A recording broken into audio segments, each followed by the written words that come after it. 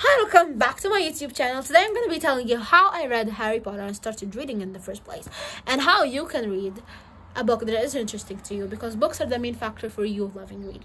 Because if it's really a boring book, you won't love reading that much. So you need to actually pick a really interesting book in the beginning, so the book is going to help you to get off whatever you're doing and go read. That maybe now you won't do your homework, just to read, just like you do for video games. You may like, of course, the reading is not gonna be like video games, you will see. So first I'm gonna be telling you how I started reading Harry Potter and what really made me want to read Harry Potter, and also help you to find your own book.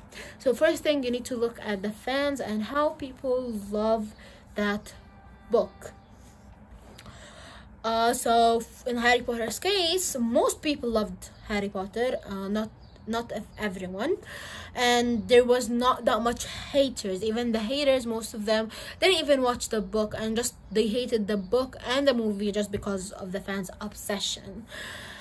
That was what really made me want to read that book, because obviously a book with those millions of fans who never get bored from the book and keep reading it again and watching it again, of course that book is obviously amazing. That's first factor. Second factor is that it was made into a movie, so it would be interesting, so that if in a long time I didn't read and I had some hard time understanding some words and stuff, then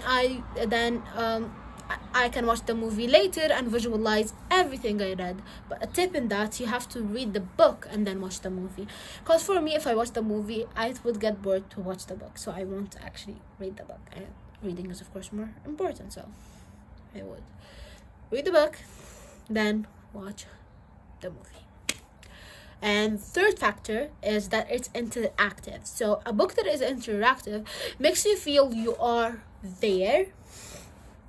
So for example, in case of Harry Potter, I can take some house tests to know which house I am. I can know my wand if I am a witch, and know my Patronus. It just like makes me feel you are there.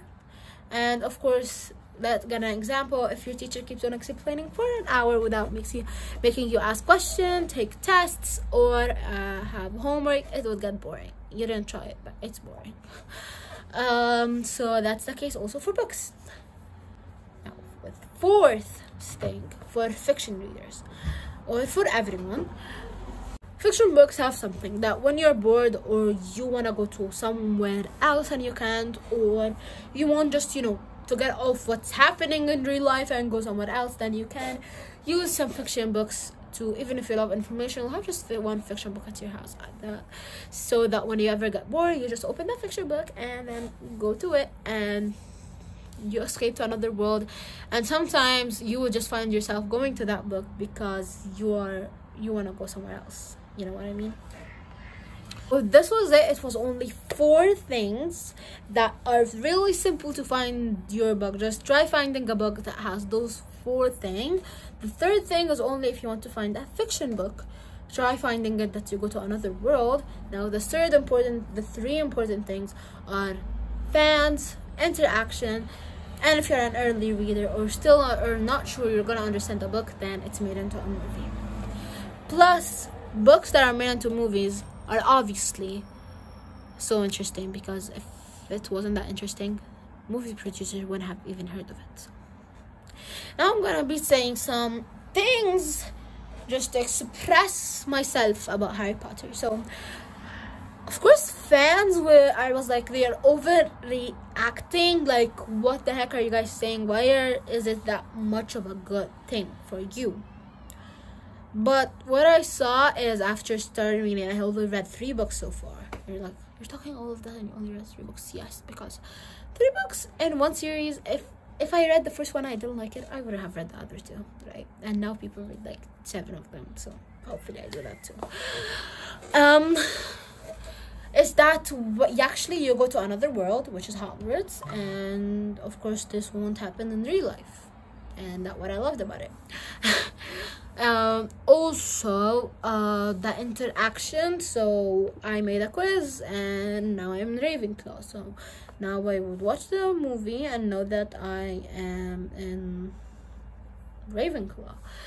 Now that was it. That's just what I wanted to say about Harry Potter, is that it had all those factors. Fans loved it. It was made into a movie, and it makes you escape to another world, and it's interactive. That was all in Harry Potter, and that's why I picked it. And hopefully I'm gonna find another book that has some fans, because of course it's hard to find that books that actually that successful. So I need to like try also some books that I can make films by myself and collect funds for them. Maybe. So if you guys have read Harry Potter, what do you think of it? And do you think people are overreacting? And which Hogwarts house are you, if you're that obsessed? And how many books did you read? I read 3 by recording this video.